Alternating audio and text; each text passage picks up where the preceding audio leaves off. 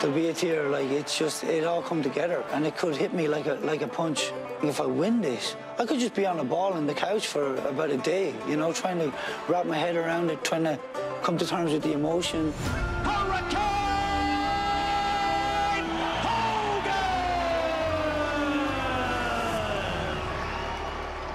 Well, Dennis Hogan, you've had an incredible lifelong boxing journey. You've fought for 3 versions of world titles so far, and you're about to fight for a 4th against Sam Eggington. Do you feel that there's a bit of destiny about this fight for you? Yeah, I really do. Like, there's always been a feeling to me that, because I've been on the road so much, I've always thought, if I could just get a title fight here in Australia.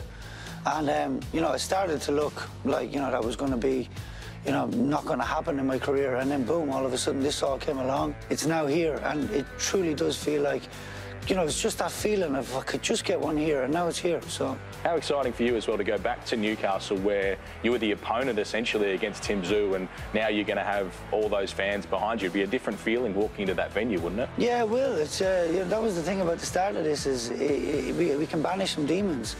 What a turnaround from 18 months questioning where my career is at, and, you know, what can I do and can I improve, to being here and, you know, winning a world championship in this exact same place.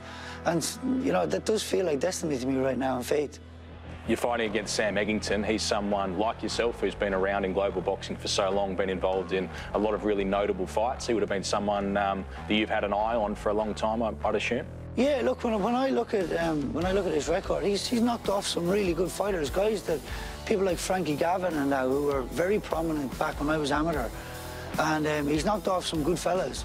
He's been European champion, British champion, Commonwealth champion, and now he's the world champion. He's pretty much done everything. He's ticked all the boxes, and so, you know, but the good thing about all of that is, you know, I look at him and you know, he has lost, and so have I. You know, when you get a guy with a no, sometimes they don't know how to lose at all. But, you know, you get this guy, I know he'll give it everything, but I just feel like we're sort of kind of in that same boat. But he has that belt right now. But I want that, and I know I want it more than him. I know I want to be on the flight back with that belt a lot more than he wants to be on the flight back with that belt. And, you know, my training has replicated that, and here we are, and we get the opportunity to do it. So there's a lot of credit to Sam. You know, I get the feeling he did not want to come out here at all, by the way the negotiations and all went. But he has to now, so, and finally I get to have that that positive in my camp.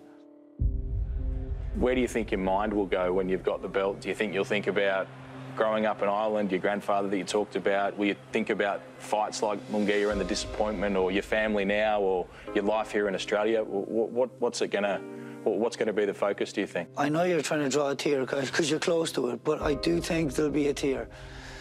There'll be a tear, like, it's just, it all come together, and it could hit me like a punch, you know? And, you know, like I've even said, you know, people are talking about, you know, the next day, you know, and the people that want to stay and celebrate and all of that, and that's, but I'm starting to feel like, I think if I win this, I could just be on a ball on the couch for about a day, you know, trying to wrap my head around it, trying to come to terms with the emotion.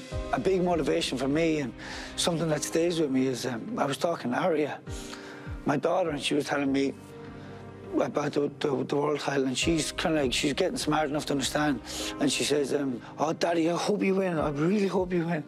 So that means a lot to me. Well, you've given everyone a really special ride, Dennis. It's been a crazy journey, but the very best of luck in winning this belt that has eluded you for so long. We really hope that you get there. Thank you very much. I'll give it everything I have, I promise.